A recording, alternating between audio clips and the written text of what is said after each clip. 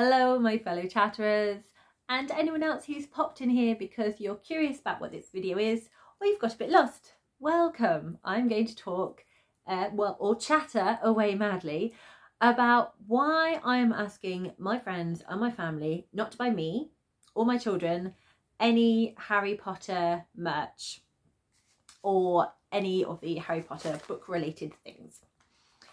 It is a clickbaity title, but I am absolutely going to be talking about that.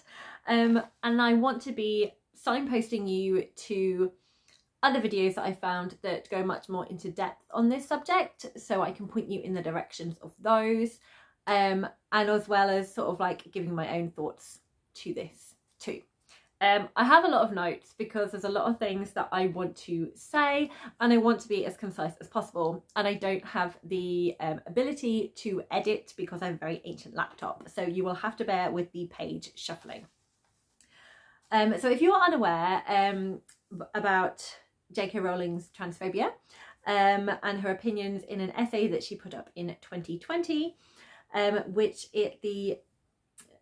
at its best was misinformation spreading, and at its worst provides a platform for harmful and hurtful thoughts to the trans community. I am going to point you in the direction in both the description box and also in some little video links to two other spaces. So one is the Mermaids charity, and they did a essay sort of in response to, no, they did a letter in response to JK Rowling's anti-trans essay, and it was really respectful, and it was really explaining why this was misinformation and why this is hurtful to the trans community. So if you're not aware of these things, then please go and do look at that. It's a really wonderful response and gives you a great amount of information on the subject. I'm also going to point you in the direction of Jamie and Shabba, who are two YouTubers. They did a video responding to all of this, and it was called Responding to JK Rowling's Essay, Is It Anti-Trans? Spoiler, yes. They broke it down.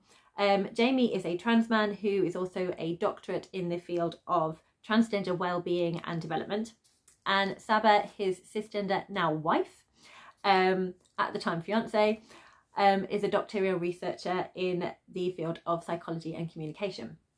So they produced this video. It's very long, but it breaks down all the points of the essay and kind of goes through the evidence. Both the article by Mermaids and the video by Jamie and Shabba are really respectful, and they come from a place of education and from wanting to basically promote understanding. So please go and have a look at those, because I do think they are fantastic things.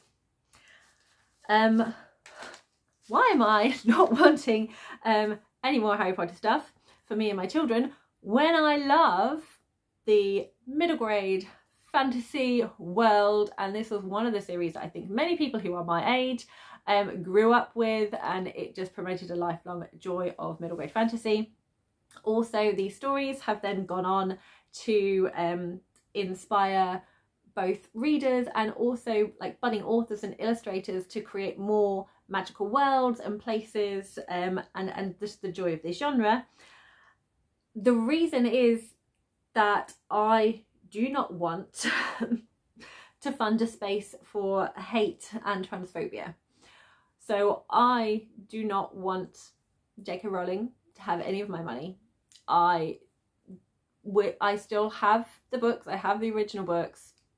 I'm always going to have them because they formed a part of my childhood, but I don't feel comfortable displaying them on my channel, just because of, unfortunately, the author is so well known in what she represents and her transphobic views.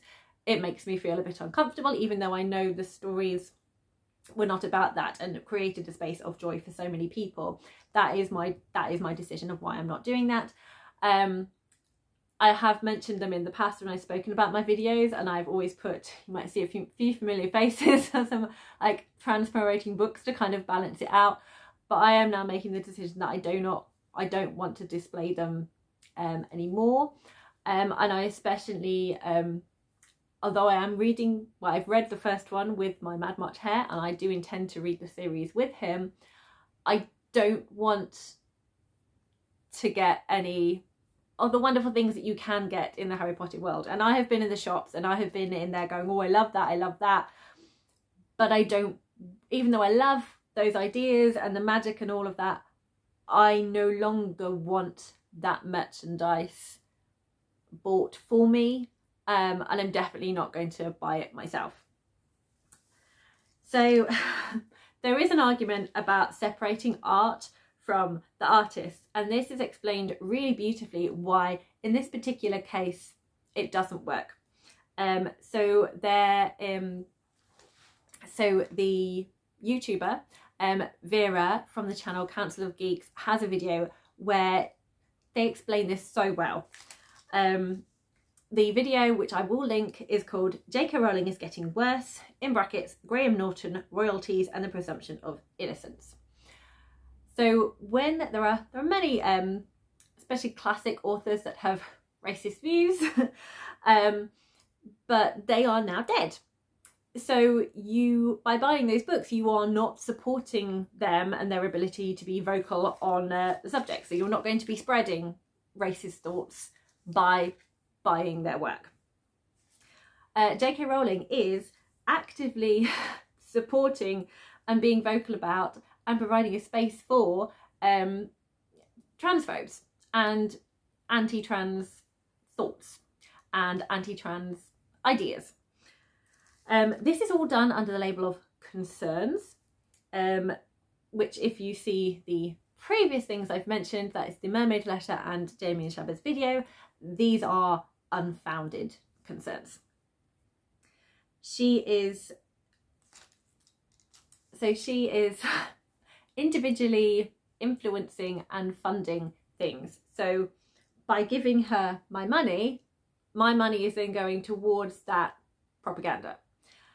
And this is this is a serious point, because on the Stonewall website, which is one of the LGBTQ plus charities to promote well-being and equality for the LGBTQ community, the UK government are currently considering whether to block a gender recognition reform voted through in Scotland, which would make it easier for trans people living in Scotland to live with dignity and work with dignity, which are all great things and are a human right. So whilst they're considering whether or not they want to block this, the UK government have also announced that they may stop recognising gender recognition certificates from as many as 14 countries, including Canada, New Zealand and Australia. So the work that the anti-transphobe people are doing, it does matter, because laws have the possibility to be pulled back instead of pulled forward to allow people to live their lives and live their truth. So it does matter. It does matter where my money is going. It does matter that this is possibly being funded. So I don't want that. I don't want that to happen. I want trans people to be able to live with dignity and respect, as is their human right, without having to explain themselves every time they go out a door that they have as much right to exist as anyone else, because they're a human like the rest of us. And on a smaller personal scale, she is using Twitter to attack anyone who doesn't agree with her politics. So she made a statement where, so she will make a statement where someone who supports trans rights is basically held up to be the equivalent of being okay with rape. As though trans rights and being okay with rape amount to the same thing, which is insane. Those are completely separate things. But that is one of the things that she has been doing. Or that if you don't believe sort of in free speech, in people have the freedom to choose whether or not to buy Harry Potter merchandise, she then will equate you to being like the book burning Nazis. So she's very extreme in her aggression, and she will point those people out, and then her fans, and amongst those a high collection of transphobes, will go and find these people on Twitter and just descend on them with, you know, hate, just spewing their hate on them and just attacking them for whatever the things that JK Rowling has said about them. Which I think we can all agree is nasty. That's really nasty. I have got my pages in the wrong order. There we go. So one of these was a British celebrity called Graham Norton, who is likened to a national treasure, and he is pro-trans rights. And there is a video, the video that I mentioned from Vera and the Council of Geeks. She really goes into kind of the details of that, following that story and kind of pulling it what happened. So if you want more information on that particular one, then please go and check out her video and her channel. I'm directing as though they're going to appear. They're not going to appear. That at best you're going to get a link. I have no lovely things to kind of shot into this screen. It is just me and the background of books, which I have deliberately put there as my... Totally forgot I was going to do something, but never mind, it doesn't matter. So the books I've put there are promoting trans books and promoting feminism and promoting ending violence against women. That's what the books in the background are for. So as well as celebrities that are getting that treatment, she's also done the same to a trans YouTuber who was merely encouraging allies not to buy the Harry Potter game that is due out soon. And I will link that YouTuber, Jessie Gender. I will link their video, which is called So JK Rowling Tweeted About Me. Watch the video and listen to their story, because they put it so well. I don't think anyone can put into words better than that person can themselves about what it feels like to wake up one morning and have this hate-spewed inbox over something that you said, which did not equate to hate. It was just if you want to be an ally, don't buy this video. So please go and watch that. And also the way they end it is so life-affirming and heartwarming, and also a bit festive, because, you know, it's still around January. We've just kind of had that back from Christmas feel. So do go and check out their video. So that's the first part to not buying, is that I don't want to fund hate. I don't want to fund any platforms where that are being used to be aggressive towards people and to try and stop laws that would improve the trans community's lives. The second part of why I don't want to buy any Harry Potter merch is I do not want to validate her. She feels very validated in her actions every time that someone buys a Harry Potter book, or, you know, a magical wand, or, you know, a t-shirt that's linked to Warner Brothers or something. It all, like, a part of it will go towards her, and the phenomenon of this continues to go, well, people can't care that much because they still like Harry Potter and they're still buying my stuff. This is also explained in the above videos as well. Her behaviour is not acceptable, so I am not going to be talking about her anymore. That's it. We don't need to. What can we do instead that is more positive? Well, we can read more books by trans authors with trans protagonists.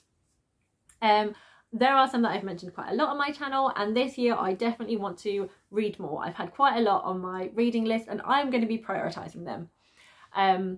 So I'm always going to mention Felix Ever After. He's wonderful. That's by Kiss and Calendar.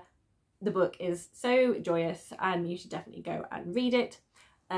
Gender, which is a graphic non-fiction, which really kind of goes into what gender means and what gender is and how we think about gender, and that is definitely one I want to reread because I'm not always able to take in non-fiction in one go, so I want to keep rereading and like drip drip drip and soak it into my skull. If you're looking for something a bit different, I have a rabble of drabbles and doodles here, which is by the trans author Wen Clark. It's a collection of kind of writing pieces. They did a challenge where they were given words and they had to write something about that word in the limit of 100 words. This has got disability representation in here, as well as LGBTQ+ representation, and some are horrors, some are humorous, some are sort of more literary, and they're also accompanied by a picture that was inspired by that word as well, and they had to fit it into a 3 centimetre by 3 centimetre drawing. So I will leave a link. This is a self-published book, and I will leave the link to that below in the description. Above in the description. And also the memoir Unicorn by Amaru Al-Qadi. They are non-binary, they are a Muslim drag queen, and again there is lots of pockets of, there's that word again, being part of a lot of marginalised groups. There's a word, I can't remember it. Anyway, that book was a really fantastic read as well. Books that I want to read that are new to me, Case and Calendar from Felix Ever After released a fantasy middle grade book called Moonflower that I'm really keen to read. So that came out last year, so that is definitely on my list. I also want to read Cattywampus, another middle grade fantasy, which is by Ash van Otterloo. So that's been on my list. It's a couple of witches, one is intersex, and they sort of have a little brush with magic and cause a magical catastrophe that they need to clear up, and it just sounds like a lot of fun. I've also made a huge list of things that my local library has. So different memoirs and different non-fiction books. I'm particularly interested in Gender Euphoria, which is lots of stories of joy from the trans, non-binary and intersex writers. And the memoir Uncomfortable Labels, My Life as a Gay Autistic Trans Woman by Laura Kate Dale. So they are two that I'm definitely wanting to get out, and there are many others in there that I'm interested in reading as well. Two booktubers that I now want to mention who will give you some great recommendations are Kevi from the channel Say Kevi. They are a proud trans woman, drag queen, avid reader, and she is very happy to chat and point you in the way of a good trans book. The other one is Jessie from Bow Ties and Books, who is an activist, an entertainer, and a reviewer of joys and rants. And they host the MB Book Club, highlighting non-binary books. Both of those booktubers have given me a lot of things to add to my TBR every time I watch their videos. So definitely go, and if you haven't discovered them before, which I'm pretty sure you must have done, if you've discovered me, you must have discovered them. So do go and check them out. I will obviously be leaving their links in the description box. Yes, that was it. Links in the description box. I haven't got any other else I can ping in. So that is it. There we go. That's why I'm not reading Harry Potter. I had a few more things I was going to say. So just quickly, I want to recommend, if you have any books that you really enjoyed, that was by a trans author or had a trans protagonist, or if you know of any other trans booktubers or any other people that recommend a lot of trans reads, or anything else that is like trans positive, please put them in the comments below so I can go and find them, and so other people looking at this who read the comments can also go and find them. That would be marvellous. Definitely go and check out all the videos and the YouTubers that I have mentioned on here. Go and give them a like, go and give them some love, listen to what they have to say, learn something, and enjoy the joy, because it is joyous. They're all very, very lovely people that just want to make the world a nicer, more inclusive, love-sharing place, which is kind of what we all want, really. I am trying to keep this short, concise and focused. So there's one last thing that I do want to signpost to, just on the joy-filling side of things, but less on the bookish side. But if you enjoy a good community feel, like I do, which encourages self-acceptance, celebrating uniqueness, then definitely check out the TV programme We're Here. I will leave a link to the trailers that they have on YouTube. So this is 3 drag queens, including one of my favourites, Bob the Drag Queen. I love them. 2 of these are gender fluid. One you may have seen on Dancing with the Stars. He's not gender fluid. But they go to small towns in America and they put on a drag show for the community, and they involve 3 members of that community. So they get to share their stories. So they are from all different all different parts of the LGBTQ plus community. Everyone's got different journeys, everyone's got different stories to tell, everyone's got different things they want to get out of putting themselves up on stage and kind of showing that this is beautiful, that they are creative, they are artists, they are wonderful human beings worthy of love, standing up for brilliant causes, and that they will inspire other people to maybe feel a little bit braver and feel that they are okay. I just really enjoy the community feel to it. So it's not just doing a show and leaving, they also kind of promote the LGBTQ spaces. So they find those groups, they kind of highlight them, pull them in, and it's sort of like networking as well. So like some of them, they might felt like they're the only person in that small town, whereas actually there is a family there if you are just able to look and find it. So I just find it so life affirming, and it gives me the same feelings that I've had before. It just feels like a little pocket of heaven. I'm constantly kind of with a tissue, just weeping in the loveliness.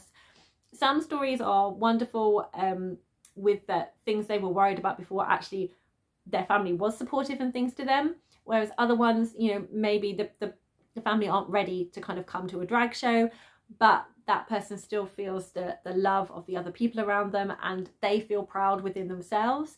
So it always feels, there is always that sort of love, but it is also very realistic as well. It's not just this is a fantasy, it is people's genuine stories. And it gives me that same feeling that I've had when I've been to Lords with the HCPT charity, where it just feels like there's this little pocket of heaven where you smile at someone and you know they're going to smile back. You know, they're not going to judge you, they're just going to be delighted that you're there, and they're going to appreciate you for you. And it's very rare that you can have that like in the real world. So just in those moments of that show, you just get that everyone's there, and they have the glam squad and they have the safe space, and it's just so nice to see so many different people coming together. So if you want more life affirming LGBTQ plus joy, I definitely recommend that show. I recommend the books I've said, I recommend the YouTubers. So go and share some love, go and spread some positivity in the face of hatred. Mwah! Happy reading, everyone.